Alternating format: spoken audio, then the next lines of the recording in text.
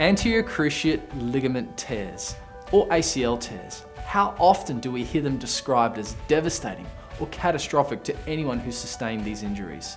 This outlook is normally related to the assumed need of reconstructive surgery, the period of immobility after the operation, and then the 9 to 12 months of rehabilitation that's required to get back to sport and normal function. But did you know that many patients don't actually need surgery to recover from this injury?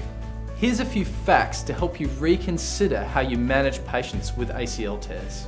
Fact 1. Would you believe that the best available scientific evidence shows that before we even consider surgery, starting with high quality, intense physiotherapy and exercise gives us superior outcomes long term?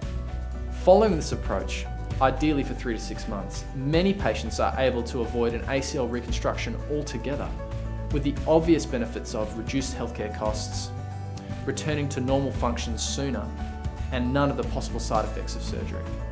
Fact 2. You can return to pivoting, jumping, landing, and twisting sports without an ACL. Your muscle system, through coordination and strength training, can be more than adequate to cope for any ligament laxity. Fact number 3. Having a reconstruction after tearing your ACL doesn't actually reduce the risk of osteoarthritis in your knee long term.